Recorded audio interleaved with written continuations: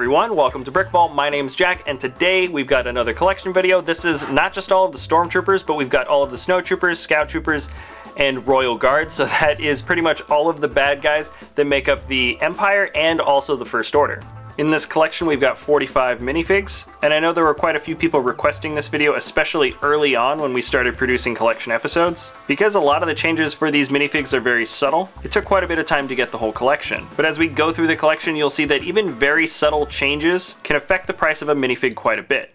Alright, so I'm going to go through this collection chronologically from when all the minifigs were released, so let's start off with the very first Stormtrooper. Here's our first guy. He came out back in 1999. He appeared in several sets, but I believe the first one was Ewok Attack 7139. He's got the very good mold for the Stormtrooper helmet, and it's nice to know that that mold doesn't actually change. And the only thing that changes about this helmet throughout the years is the printing that goes on it. All the printing is pretty simple. It's mostly black with a little bit of gray, and exactly 5 little dark blue stripes on either side. He's got some decent printing for the front and back of the torso, and you can see on the front chest piece, they use that spotted style to show a little bit of shading. Lego left him with a blank yellow head, and it's interesting to note that the first weapons these guys had weren't actually blaster rifle pieces that we're used to them holding, but these black bull horns that were turned backwards. They look a little bit silly by today's standards, but then again, I think stud guns look pretty silly too.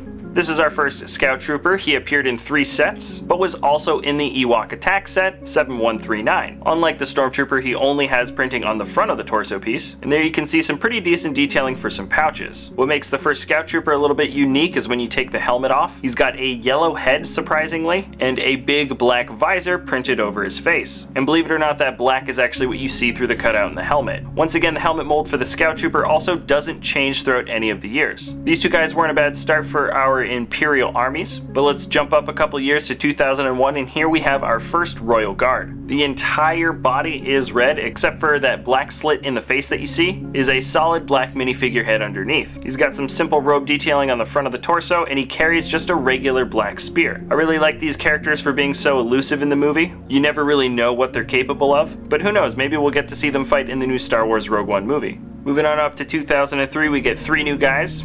2 technically, but let me explain. Here's our first Snowtrooper. He came out in the sets AT-AT 4483, Echo Base 7749, as well as a battle pack. And everything about this minifigure is pretty good. There's quite a bit of detailing on the front of the torso piece, and I like that they used a single mold for the helmet and backpack. He's got a simple black head underneath the helmet, and that's the black that you end up seeing in the front. There's actually no printing on this piece. And once again, they still come with the bull horns. And here's why I said we got sort of 3 minifigs this year. This Snowtrooper is different. What's different about him is the black hands and the different printing for his torso. He came out in the set Millennium Falcon number 4504, and if any of you had the eye for it, which I didn't initially, you can see that the torso printing is actually that of a clone trooper. I believe this was a mess up on Lego's part, but I don't believe that they changed the printing back to a regular Stormtrooper torso throughout the production of the set, so technically this is a Lego released Snowtrooper, even though he has a clone trooper torso. A little bit strange, but here is our last guy, and he is our first Sand Trooper. He came out in the set Mos Eisley Cantina 4501, and the only difference between him and the original Stormtrooper is this orange shoulder pauldron, and maybe the printing for that shading on the chest plate is a little bit lighter. Also, that split in the printing on his helmet was pretty common for early Stormtroopers. I don't believe the early printing technique on these helmets was totally foolproof. Oh yeah, he also came with this Lego built backpack. Alright, let's jump up a couple years now, and here is our next version of the Stormtrooper, and what makes this guy unique is the printing for the legs. The leg printing matches up with the original torso piece pretty well, and he's got a different print design on either side of the legs. He came out in the set Imperial Inspection 7264, and a couple of the minifigs came with these camera pieces that were supposed to be larger blaster rifles. I kind of like this design, but I think Lego thought it was a little bit too expensive to produce so many Stormtroopers with printed legs. So when we jump up to 2006, you'll see that they've kind of reverted back, and the differences with any of these minifigs are only very, very subtle from what we've seen before. This first guy came out in the set Imperial Star Destroyer 6211, and he's exactly the same as the original Stormtrooper, except when you take off his helmet, his head is tan. Still no face. The next guy is exactly the same as the last, and the only difference is if you look very, very closely at the printing on the helmet, that little black strip in the front is now gray with little black stripes. So yeah, still not a very big difference. Let's move on to the Royal Guard. He came out in 2 sets. One was the Imperial Star Destroyer set like before, and he also came out in the first Death Star set 10188. And can you guess the difference from the last one? It wasn't obvious to me at first, but then when you put them together, you can see that this guy came with black hands instead of just red. Alright, so far there's not too much going on in the evolution of the Imperial Troopers, but we do definitely get some cooler guys in 2007. Let me start off with my favorite of the new guys. This is our first Shadow Trooper. He came out in the set TIE Crawler 7664, and I gotta say, Stormtroopers look pretty good in black. None of the designs for the printing have changed, but of course anything that was black is obviously printed lighter, so it shows up on the black body. And they added a few nice touches of reflective silver printing on the front of the mask, which I think makes him look a bit more menacing. Oh yeah, and you might have noticed he's got his first blaster rifle. No more awkward bullhorn pieces, and I think we can all agree that they look a lot better. Alright, I'm going to go through the rest of the 2007 Troopers in pairs. Here are the two new Sand Troopers. They both came out in the set Imperial Landing Craft 7659. One has a solid black stripe on the front of his helmet, and the other one has the gray strip with the black lines. And the only thing that really makes these guys actually different is that they've got black heads underneath. And the other pair of Stormtroopers that I'm gonna knock out also have the exact same rules applied to them. One has the slightly different print on the front of the helmet as the other, and the difference with them is that they now come with black heads. The guy with the black strip came out in the set Imperial Landing Craft along with those Sand Troopers before,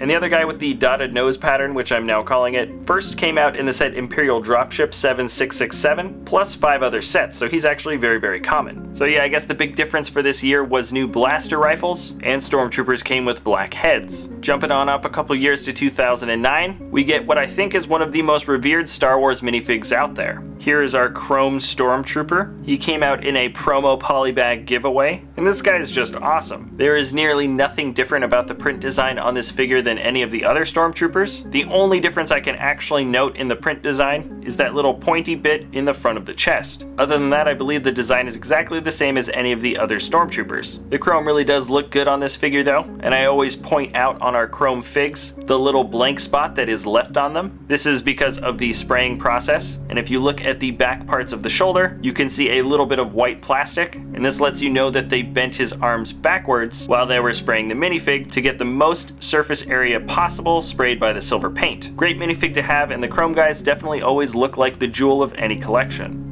Here is a slightly less dazzling minifig. This is another Scout Trooper. He came out in 2 sets, the Battle of Endor 8038 and Ewok Attack 7956, and he was following the previous trend of 2007, and instead of having a yellow face with a black visor print, LEGO went ahead and made the whole face black. Jumping on up to 2010, we get another Sand Trooper. This time, instead of an orange pauldron with those little black stripes, it's just a solid black one, and I believe a little bit more of the build on his back is now black. And this trooper is kind of the last guy before we get a whole new wave of Imperial Troopers in 2012.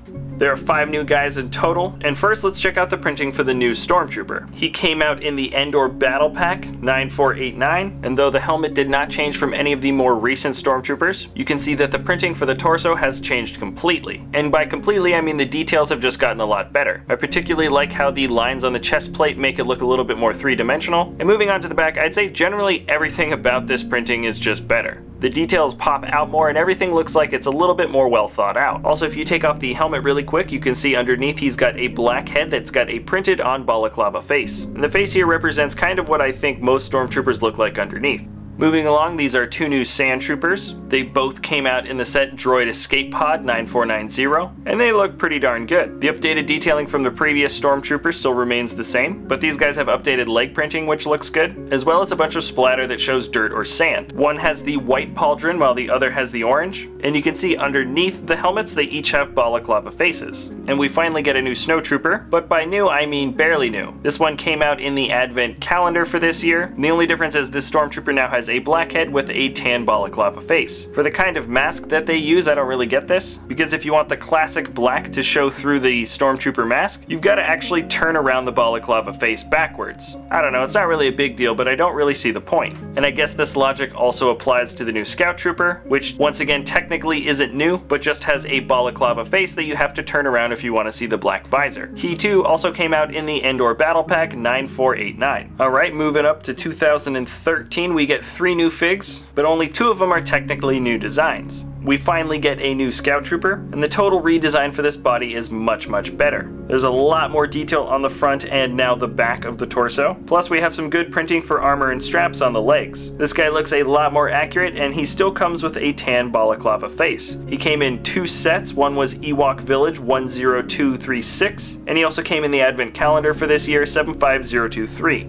Our next new guy is a Snowtrooper, and what changes about him is the detailing on the torso piece. When you compare the old and new printing on the front, you can definitely see the similarities, but I believe the new printing pops a lot better. I also like the use of the little bits of silver highlighting. He has a tan balaclava face like before, and he came out in the set Battle of Hoth 75014. The 2013 Stormtrooper isn't really different from the new designs that we got in 2012, but instead of having a light tan balaclava face, now he's printed with a dark tan one. Not really much of a difference, but anyways, there you go. Alright, and moving on up to 2014, there are 6 new Imperial Troopers, and I believe all of these minifigs have new designs on their bodies except for just one. So first let's see the new Stormtrooper. The torso piece is once again designed differently, even though there was just a new one the year before. And I gotta say I do like the 2013 print just a little bit more than the 2014 one. Not that there's a huge difference, I just think the details pop a little bit better in the 2013 print. I do like, however, that 2014 gives leg prints to troopers, and believe it or not, this is the first real new print design that we get on any of the helmets. I know before we got that slight update with the dotted nose pattern, but now the details for every aspect of the helmet have been updated. It looks a lot better, and this is the first year we get fully tan-head Stormtroopers. And he's got a pretty disgruntled expression on his face, and that pretty much comes standard with all the Imperial Troopers for a while.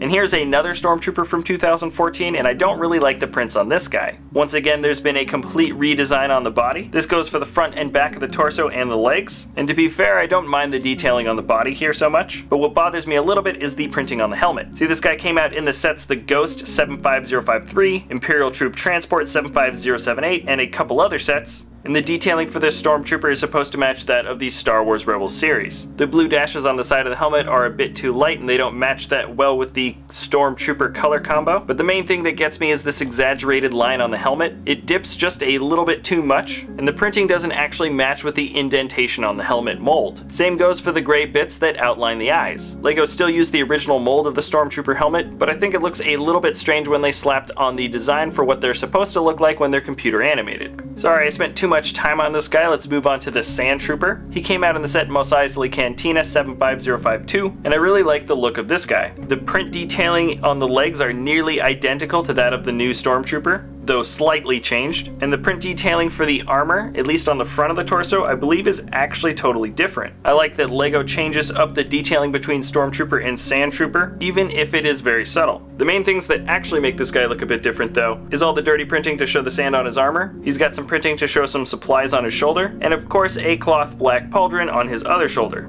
Moving out of the desert and into the cold, here's a new Snowtrooper. Comparing him to the previous new Snowtrooper, you can see the printing for the torso is the same, but he actually has plenty of new updates. He's now wearing a white cloth cama around his waist, his helmet is new and no longer has eye openings, and instead of the helmet and backpack piece being one, now he's got a separate attachment which is a LEGO built backpack. I always prefer when the figures have LEGO built accessories, and I think this even looks better than the original anyways. He came out in 2 sets, one was Snowspeeder 75049, and the other was AT-AT 75054. And in that last set we also got another new Snowtrooper. This one is the Snowtrooper Commander, and he's the only Snowtrooper that doesn't come with any kind of backpack, but you can see he's got a brand new printing for his chest. And I think the parts that really make him look more like a Commander are those little red and blue squares on his chest. And let's check out the last of the 2014 Imperial Troopers. Really quick, this is a new Royal Guard. If you once again compare him to the original Royal Guard, he's almost exactly the same, except this time his arms and hands are a darker red instead of just a solid bright red. Also, he's no longer carrying a black spear, but instead this pike. Alright, that was a lot of guys, but when we jump up to 2015, this is the biggest year for troopers. We get 8 new guys. So let's knock out everything from the Empire first. Here is a Stormtrooper Sergeant from the promo polybag 500293. 938, and based on the detailing of the helmet and body, you can see that he's meant to represent an animated Stormtrooper, which I've already told you I'm not a fan of, but I gotta say I am a fan of the white pauldron. And these next two guys come from the Shadows. Here is the latest version of the Shadow Trooper. He came out in the set Shadow Troopers 75079, and even though he's not totally black like other Shadow Troopers, I think he looks pretty darn good. The body is gunmetal colored, and the printing for the armor detail on the body doesn't actually imitate that of a standard Stormtrooper, but instead copies the Sand Trooper from 2015. What I really like about this minifig is the gray printing to show some wear and tear on the armor. It really shows that the shiny gleam to this armor gets worn away with use, and it makes this guy seem a little bit more battle hardened and intimidating. And in case any of you guys say anything, yes, he did come with a stud gun, but I'm showing him with a blaster rifle. This is my collection after all, and I get to show these guys off any way I like. That same set also came with the Shadow Guard, and he looks just like any of the Royal Guards, except the colors for his body have been inverted. So instead of a solid red body with a black head, he's now got a solid black body with a red head. Also, his pike looks a lot cooler. It actually has a trans red saber blade sticking out the front. Like I said in the beginning, this is an all troopers video, and we finally get to move into the First Order. He's come out in 3 sets so far, one being First Order Transporter 75103, First Order Battle Pack 75132, and Battle of Takodana 75139. I'm a big fan of the redesigned armor. It looks a lot sleeker and smoother, and in general I think this is a great evolution for the Imperial Stormtrooper.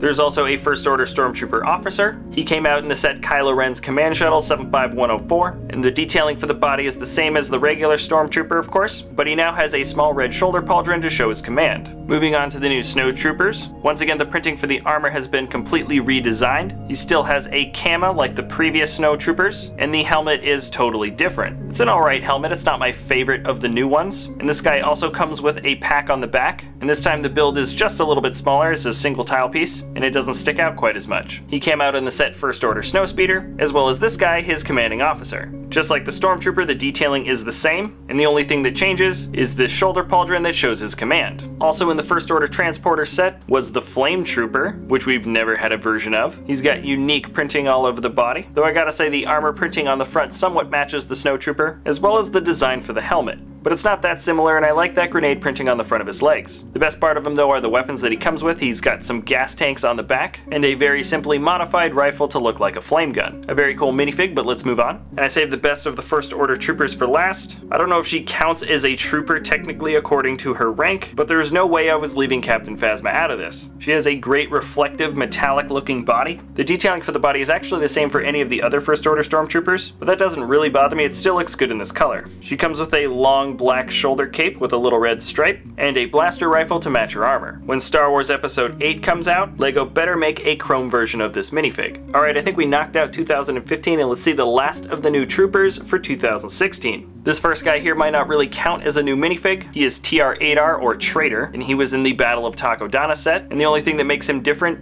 is this melee weapon here. He's the guy that fights Finn in the Battle of Takodana. Not really a new fig, but his weapon makes him different enough. Sticking with the First Order, here's our heavy assault trooper. The legs are the same as a regular First Order Stormtrooper, but the printing on his torso is different. It shows a heavy artillery vest. The detailing's not bad. He came out in that First Order Battle Pack, set number 75132. In one set, we got 2 new troopers for the Empire. People commonly refer to them as the Battlefront Troopers, but I really like them. Here is our first version of an Imperial Shock Trooper. The basic outline of the printing for this guy most closely resembles that of the Stormtrooper that we got in 2014, and the only real differences are how they added the red highlights, and they also added a dark tan strip onto his lower back. Very cool minifig, definitely changes up the look of an Imperial Trooper quite a lot. The other guy we got from the Galactic Empire Battle Pack was this, the Imperial Jump Trooper. He shares the same basic armor detailing as the previous guy, except of course this guy looks very, very battle damaged. I like the look of this worn out trooper, but I think his best feature is this jet in the back. It's a nice mold, and I really like that they left a space to add on a printed on tile. And believe it or not, this guy is actually the last one in the collection. And before you think I skipped any on accident, let me just go through some honorable mentions really quick. This is Luke, Han, and Finn. Luke and Han wore Stormtrooper outfits as a disguise once, so they're not part of the final count, but Finn technically was a Stormtrooper, so he is part of the final count of 45 minifigs in this collection. Also, I said every bad guy trooper, and some of you might be thinking the Sith troopers count, which in a sense they do, but I'm saving them for another collection. And these minifigs you're looking at here show just a basic evolution of what the Stormtroopers went through throughout the years. It's definitely easier to see all the changes that they went through when you put them closer together like this. And here's the same thing for the Snowtroopers. There's less minifigs here to showcase the changes, but I actually think they improved more than the Stormtroopers. Alright, we're back at the main collection again. I did not think this collection would equal 45 in total. This was a difficult collection to acquire. There were a lot of little details that I could have messed up on, but it feels good to have the whole thing finally complete. Alright, so that's it for this episode. If you have any ideas about what you want to see in the future, you can let us know in the comment section below, and we'll try to get that done. Other than that, thanks a lot for watching, and if you enjoy our content, feel free to subscribe, and we will see you next time at BrickVault.